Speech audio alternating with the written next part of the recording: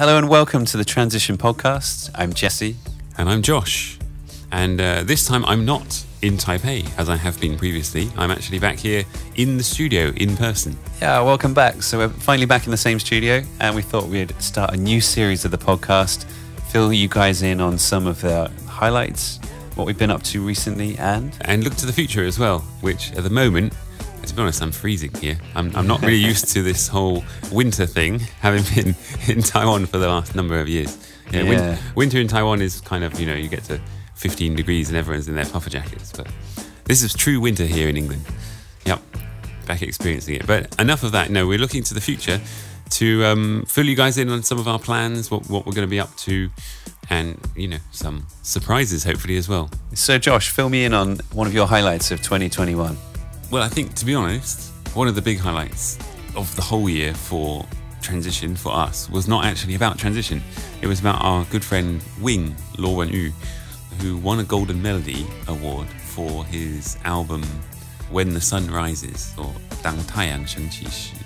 So remind me what a Golden Melody is. Why would we be interested? Why would we be excited about a Golden Melody? Because Yes. This is the most prestigious award in Mandarin music. Golden Melodies are the big ones. That's Okay, what compare everyone it to something that I would know about here in the UK. Probably Grammys. Would be Grammy, okay. Yeah. And so the Golden Melody Awards, they're awarded, it's by the Ministry of Culture in Taiwan, actually. Okay. But it's got a long history. It's not closed for those within Taiwan only. It's an open thing. So it's generally, the Golden Melody Awards are for Mandarin music, except that it's slightly broader than that, in that there are categories for other languages as well. So you have indigenous language ones, you have Hakka language, you have the Taiyu or the Hokkien, or Mingnan, whatever you want to call it. So that would be like having a UK-wide awards ceremony, having Welsh included in there, Scottish, maybe a bit of a Celtic or something. Yeah, it could be. Cornish in the awards. That's right. Although it wouldn't usually be that wide. So, for example, talking about indigenous languages, there's lots and lots of them, but it's just the best indigenous album is taken from within all of the indigenous music.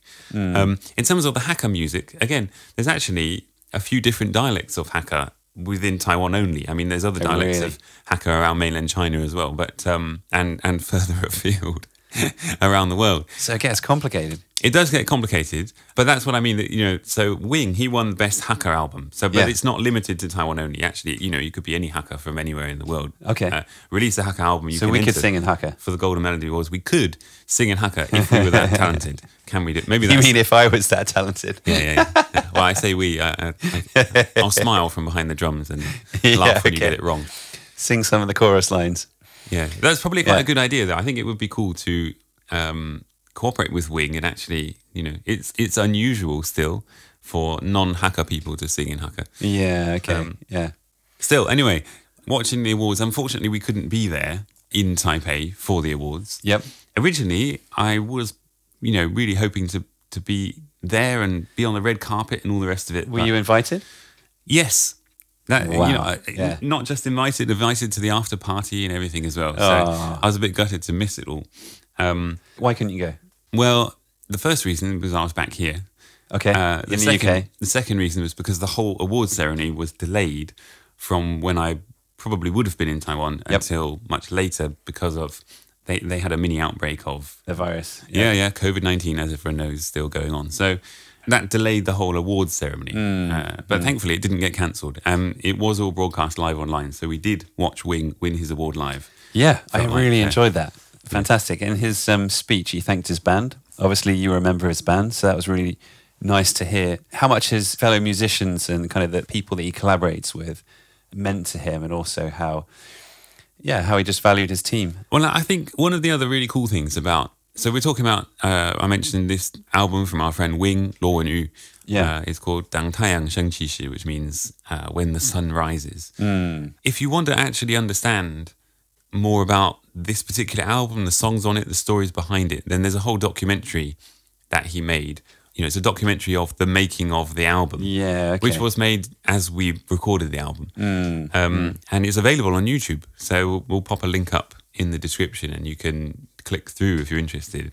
And I translated the English subtitles, so if you can't understand Hakka or Mandarin, then that's fine as well, because you can actually read what's going on and you can get a feel for, the whole process of the songwriting, the recording, and how we did it all. So yes, a highlight to see that being recognised, certainly. Can you then name me a highlight of recording that particular album? Were there any sessions or any particular songs that stood out to you as being, wow, that's memorable, meaningful? Yeah, absolutely. So if you were to see the documentary, then you can see that we're all in this wooden house.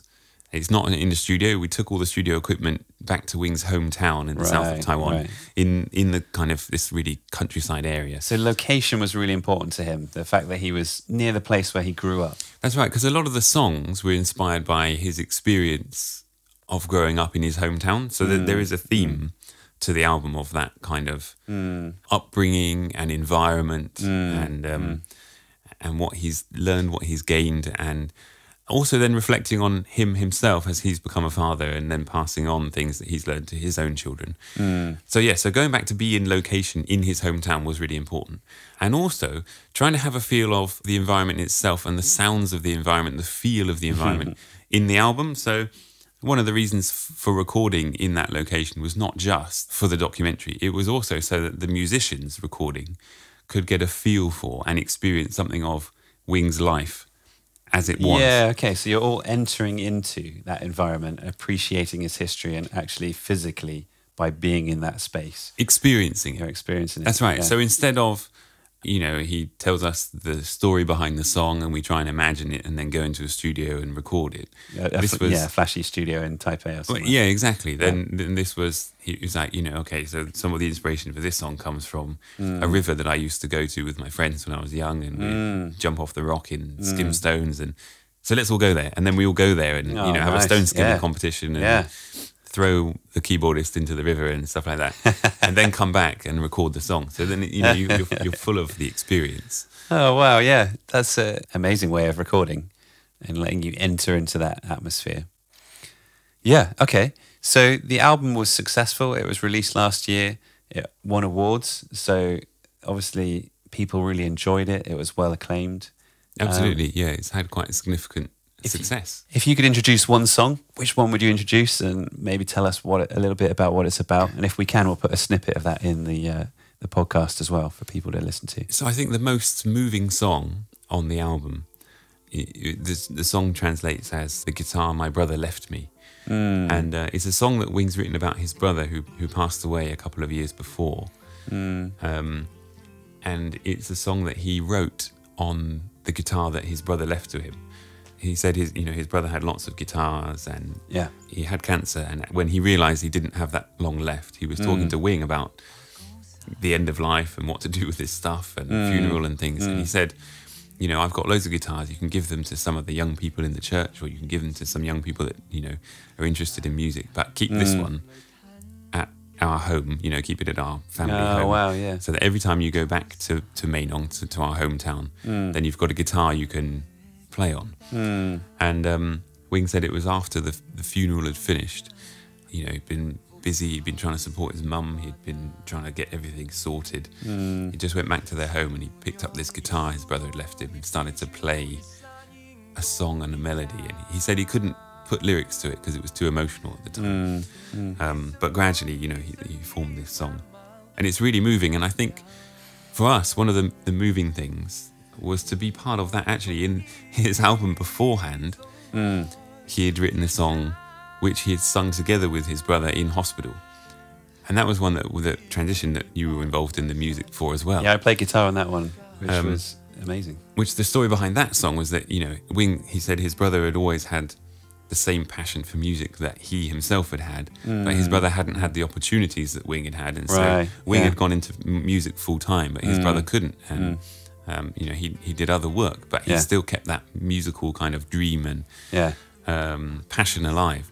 So I think, again, it was this sense of he hasn't got that long left, but I'd love to help him fulfill a dream. Yeah, okay. Thinks Wing of, releasing a song and being a star, as it were. So Wing, he had this song, and he went into hospital and he got his brother to help record a vocal part, and they sang it as a duet, and they filmed a music video for it. Wow. Wow. So from there to then this song of remembering and celebrating his brother's life, it was really moving, really moving. I think certainly for me, recording the drums, shed a few tears as I did it. Yeah, really emotional. And I think that's just such a meaningful way of celebrating his brother's life, and the fact that he's left that guitar there as a kind of symbol and reminder and a celebration of all that he gave to Wing, you know, supporting Wing, and also that reminder of living his life well, and how much music meant to him, I think is really special too.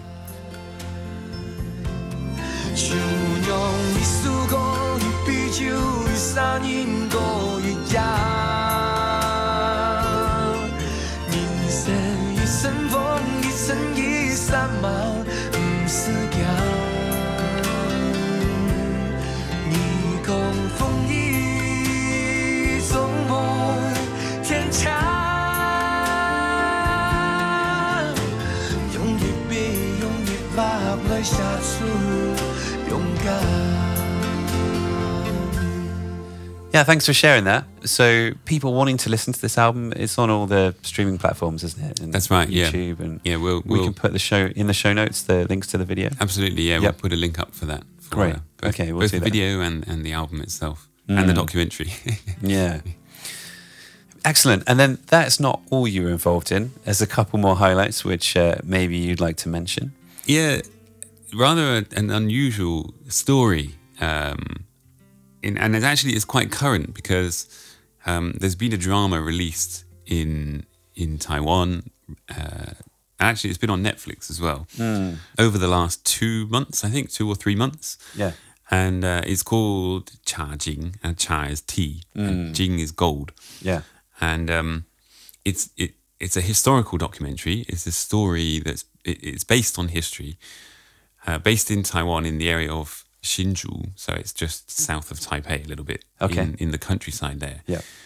Set in around about 1949 to the early 1950s. Okay. And it follows a tea company, and really it's a family business, but it's quite a big company. And that's before Taiwan was quite developed, isn't it? That's right. You know, it's a tumultuous period in Taiwanese history, which, without going into the whole background story of it. Anyway, it's a fascinating story where it's set with this tea company, but the background is of how Taiwanese society is changing and being challenged and developing. And you've got influences from America at the time.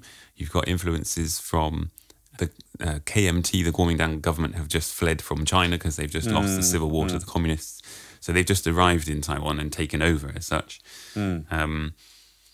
Then, as I say, you've got American intervention there. Then you've got lots of different languages, because the tea company family are a Hakka family. So they're speaking in Hakka, but they're doing business with other people who are speaking Taiwanese or Hokkien.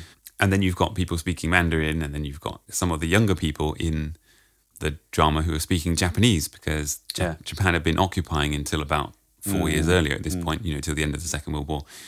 So it's a big mishmash, and it gives you a really interesting window into what Taiwan was like just, 70 years ago. There aren't many other attempts at portraying that period of history in Taiwan. Yeah. So for me, it's very exciting, because I'm fascinated by Taiwan and the history and all that kind of thing. But I also love tea. So what was really exciting was being called up one day and asked to go and act in the drama. And, I'm not an actor. The only thing I've acted in is transition music videos and documentaries where I don't act, I just play the drums. So that was quite a challenge. But they gave me the role of an English taxi driver. Well, I'm sure you could fulfill that one well. Well, it was funny. So the story goes that at the end, the heroine of the story, she takes their most prized tea to London, to a tea expo. Oh, great! Yeah, to compete in this tea in the competition. World tea competition. That's right. Okay. Yeah. So I was playing the taxi driver who was taking her from the airport or wherever it was to her hotel, I think. Yeah. So I had to pretend to be a taxi driver and do a kind of London taxi driver accent, a cabbie accent. The funniest thing was, because it was all shot during the pandemic, of course, so they couldn't actually go abroad to film anything. Yeah, okay. So they hired in this London taxi and parked it in a special 3D animation studio. And they had this huge walls all around of moving screens, and they'd animated London onto it. So the car was actually stationary. But when I sat in the car, as soon as I sat in the car and they started rolling the animation, I got really motion sick. Oh no. So it was really embarrassing because I had to try and pretend that everything was fine, but you know, really not look at the screens which were right in front of me. Oh dear. Try and stare at the steering wheel without looking like I was going to crash. So it was really unusual. But yeah, have to, and then put the cabbie accent on and try and be all jolly with the actress in the back. All right, love, first time here for T-Expo in London then. So I had about, I think, 8 seconds of fame in that. But it was great to be a part of. Yeah, I'm sure. And so you've watched the drama? Did you enjoy it? Yeah, it's really good. Again, it's not romantic, comical thing, but it is quite funny, and it's very informative. Yeah, that's great. So if you want to know about Taiwan, about the history of Taiwan, then it's a really good one to watch, because it just gives such an understanding of such a window into what life must have been like at the time. Yeah, yeah. One of the final things I have to say about the experience of being in it was that I'd just finished the taxi driver part, and I was ready to go home. It was already well past midnight by this time, because it had to be filmed late. And they said, "Oh, we just need you to record a voiceover for us." Yeah. Said, okay. So what's the script? And they handed me the script. I was reading. Okay. Yep. This is fine. Oh, hang on a second. Who's saying this? Is the American president? What? So right. Which one? So then you had to put on an American accent then after that. Well, but it's not just an American accent. The president. It was like, this was Harry Truman. Oh, really? So I was like, oh, quick, try and look up some of his speeches online and try and get that accent in about 5 minutes to then pretend that that's so funny. I was Harry Truman. So yeah, the United States. Did they put it in? Have you watched it? Yeah, it's in. Great. It's been effected, thankfully. Okay. So it's through an old style microphone kind of effect. Well, they're in the car and it comes in on the radio. You see. Yeah. So yes, the voice of the American president, or twice actually, the two speeches that I had to read from Harry Truman and pretend to be him. So yes, so if you watch the drama, there's actually three things I do: 2 Harry Truman speeches and 1 London taxi. I didn't get to drink any tea, which was a shame, but. Well, hopefully it's in London now, being sold. Next time you go there, you can find some. Well, that sounds great. That's a really, really interesting recording project to be involved with. Yeah, and I've got to say, one of my favourite things over the last year was being able to play live. And we only played live once, and it was a small acoustic performance. But it was just so nice to be able to share music again with friends, music with people who, a few people hadn't heard us before, and just to have that life and that joy, that comes with singing, with playing, with storytelling. And yeah, so we were able to go to London in October. It was supposed to celebrate the Zhongqiujie, which is the Mid-Autumn Festival. Yeah, that's right. Yeah, so we sung a few of our songs. Ate some mooncake. Yeah, it was the whole experience, wasn't it? It was like being in a part of Taiwan, but in London. And so we had a lovely mix of people from both parts of the world, from the East and from the West. And one of my favourite things is the way that music brings people together. So as we sing, some of our songs have got lyrics or bits that people can join in with. And you don't have to know Chinese to be able to engage with that. Yeah. And then the people who do know Chinese will maybe have that extra layer of understanding where they can laugh along, follow the story, or just sing along in Chinese as well. And so for me, that was really special after a year of pretty much doing everything virtually, doing some songwriting, like you had your different projects. But then to have, one opportunity there to play live was really great. Yeah, absolutely. I think that's definitely something that the pandemic makes us all not take for granted the things that we did before. Yeah, absolutely. And I think looking ahead actually to 2022, this year now, it's quite exciting that we've actually got some dates booked up. Yeah, we're going to play live again. Yeah. Yes. Yeah. it's going to be great to be able to connect with people again. Yeah, absolutely. Great. Well, we've loved being back, loved sharing some of what we've been up to. I hope it's been interesting for everybody. We will be recording new podcast episodes this year. We're going to keep it going. That's right. As you say, it's a new season. So there must be more. That's right. Yeah, and we're also, like we said, going out and playing live. So if you look on our Facebook, which is Facebook/TransitionTW, you'll be able to get all the latest details. That's right. Also our website. Or the website transition.tk as well. Yeah. Okay. Catch you in the next episode.